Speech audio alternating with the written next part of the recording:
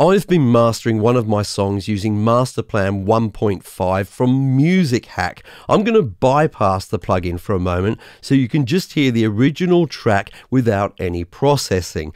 By the way, this track was normalized to 0 dB, so it can't get any louder at the moment without the use of things like compression or limiting. Let's just have a quick listen to some of the chorus. Please believe me, though you fear me, this is nothing new. Okay, so I'm going to switch off bypass, and yes, you are going to hear a difference in loudness. Not loudness wars loud, but it is going to compete better alongside other tracks on things like streaming services. But there's going to be some other important tonal differences as well. See if you can spot them as I play the track again. Please believe me, though you fear me, this is nothing new. Now, apart from the loudness, you should have heard that the track had a little bit more presence to it. It was a bit airier and possibly had a little bit more punch, and it was kind of glued together a little bit better as well. Don't believe me? Do you think you were being fooled by the loudness difference? Well, let's make use of this feature. The Unity feature makes sure the processed and unprocessed signal are gain matched. We're going to start off by listening to the processed signal, and then I will bypass it and listen for the differences now. Please believe me, though you fear me, this is nothing new. Though we played it, all these games yet. So did you hear how the processed signal just had a little bit more energy to it, a little bit more life to it, and when I bypassed it, it felt like all of that life was sucked out of the song. So I achieved that very, very quickly and easily using the few controls on this plugin. I'm going to dive in and show you in detail how I did that during this video. Hi folks, I'm Mike, and I hope you're well. I recommend you do at least some mastering to all of your tracks before you release them to the world. But let's face it, you don't always have the time or the budget for a mastering engineer for every single release. And besides, sometimes it's just for YouTube or Facebook or Instagram, etc.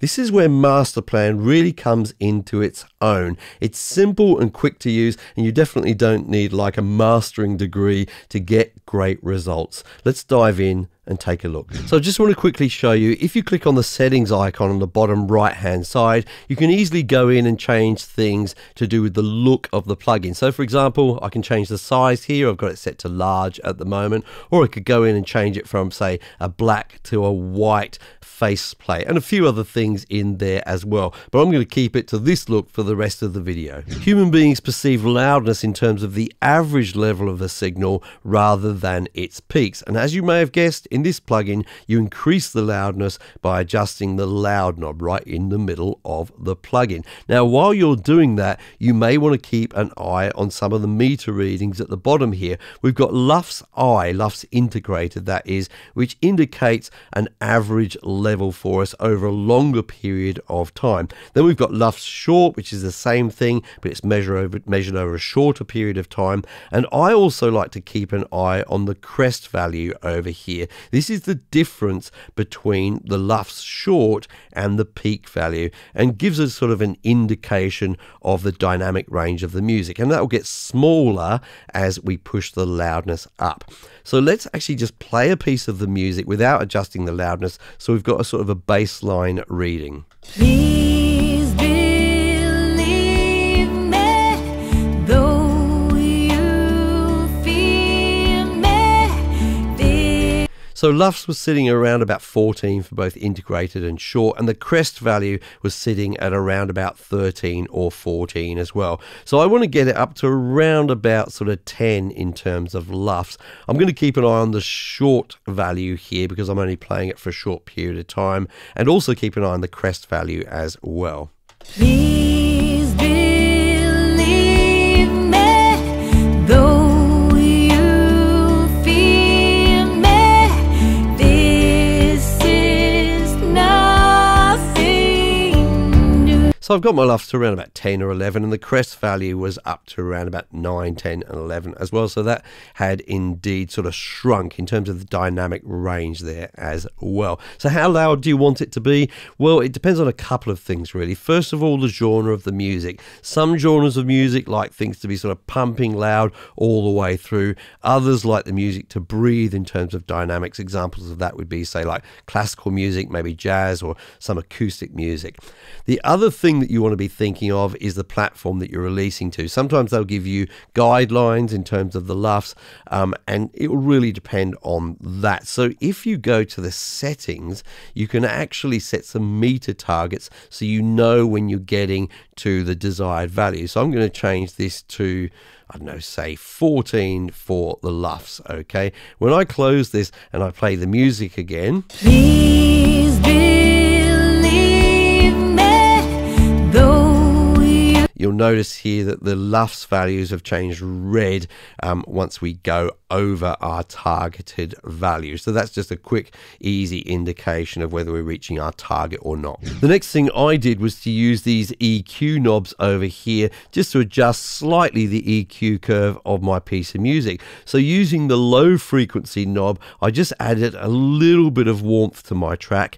Then using the high frequency knob, I just added a little bit of sort of airiness to this. I just did a minor adjustment, but it did make a nice difference. By the way, when you're using any of these controls, you can click on the label to bypass it momentarily, so you can really sort of clearly hear the difference as you've made adjustments. Now, new to this version is the mid control here, and we've got a choice between low mids, mid mids and high mids. I had changed this to the high mid function here and just pushed it up a little bit to add a little bit of sort of clarity to my piece of music. Now, it's sometimes nice to add a little bit of stereo width to your track. Not always, but sometimes. And you do that in this plugin by adjusting the wide control that we can see here. Now, I find this to be rather subtle in this plugin. So what I'm going to do in order for you to hear it is push it all the way up to the max here. Then I'm going to play the track and switch it off and on by clicking on its label here. Let's have a listen. Please believe me, though you fear me, this is nothing new. So you can hear it, especially in the higher frequencies, they just kind of get pushed out to the sides a little bit. With all of the controls at the bottom, not only can we switch them on, but also we get some fine control as well. So for example, the thickness control adds saturation. We can switch it on and we can adjust how much saturation with the slider below. The clean control next to it helps to remove muddiness from our mix. Then the multi control next to that engages a multi-band compressor. And when we switch that on, we can see these three bands here, low, mid and high, and we can control how much gain reduction we get by pushing these up. So they will appear to get quieter as we push these up. The smooth control next to that adds a little bit of gentle compression to our signal, and then the calm control next to that gets rid of some of the harshness that we might hear in the mids and the highs. And then finally, on the right hand side, we have our tape control, which adds some tape emulation. On the right hand side of this plugin, we have some really handy filters. So for example, if you want to know how your mix may sound on a phone, then you can click on the new improved phone filter with this version of the plugin and have a listen to that.